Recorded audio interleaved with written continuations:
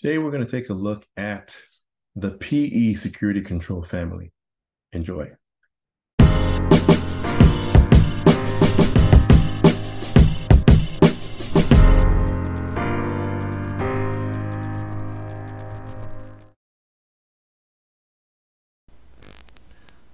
All right, so here is the NIST 800-53 Rev 5 security control family. So these are categories of security controls.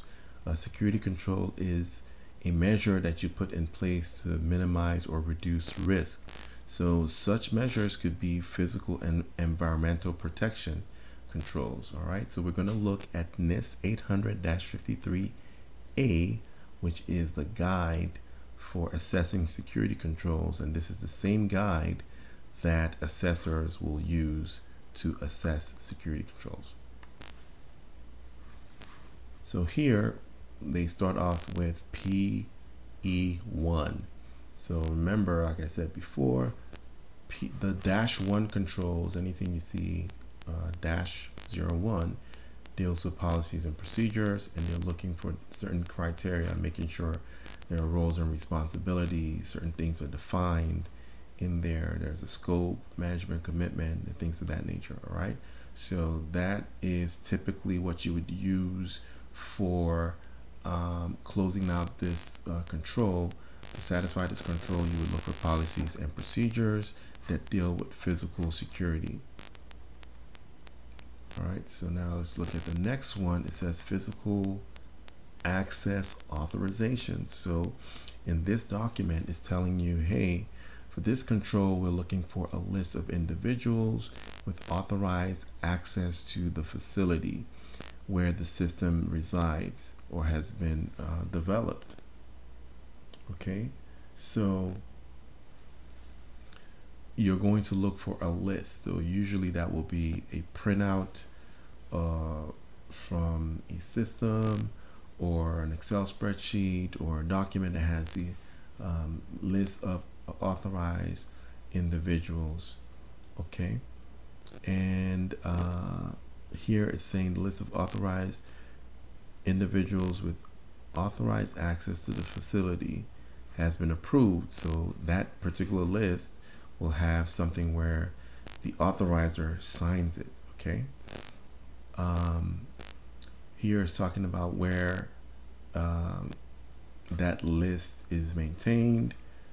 So it could be maybe a SharePoint site or a particular system, OneDrive, where it's maintained and you know, there's permissions there so no one else can access it.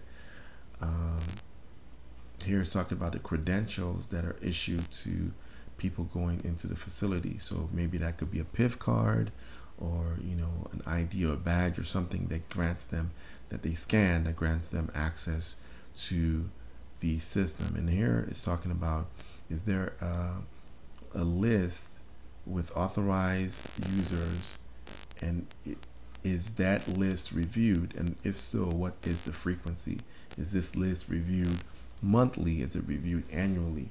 They want to know that when you're reviewing the list, to make sure that no one who is on that list, no unauthorized person is on that list. Maybe, for example, someone got fired, someone left the company. Is that person's name still on the list? You know, so they're looking for some type of review. So evidence for that would be either screenshot of a meeting invite or email that talks about the meeting, or meeting notes for that meeting and the actual documents that were used to review.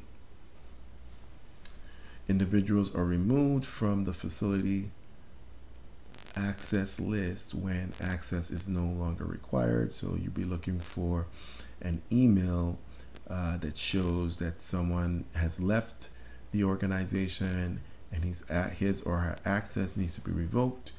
And then you could subsequently show a list, an updated list, maybe an old list that had the person's name on there, and then an updated list that shows that the person's name is no longer on there.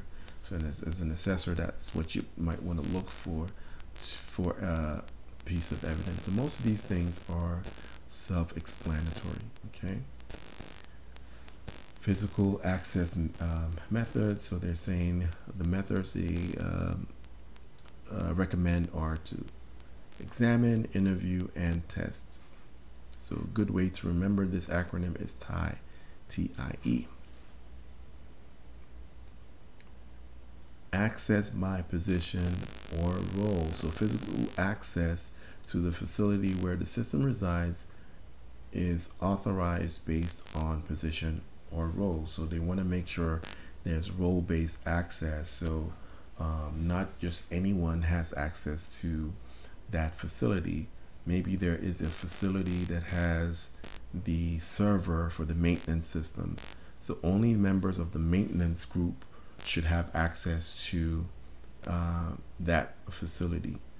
Or maybe only maintenance supervisors or people who have maintenance tasks should have access to the facility.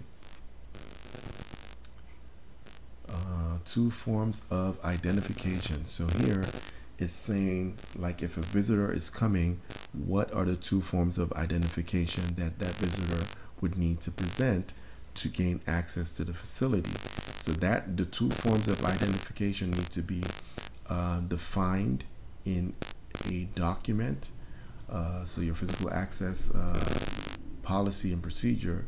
So it could be maybe a driver's license or an ID card, or passport, depending on the facility and the security attached to that facility. But there should be a list where all the acceptable forms of identifications are specified, and the two forms that are acceptable need to be defined in there. So you would look for that as evidence. Okay.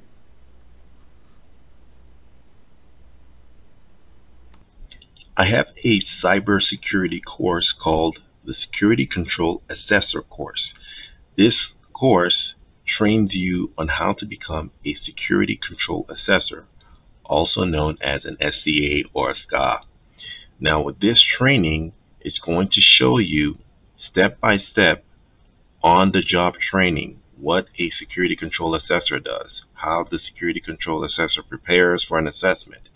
If you don't know who a security control assessor is, a security control assessor is one who assesses security controls. We're also on IG at CyberFirst Solutions. Thank you.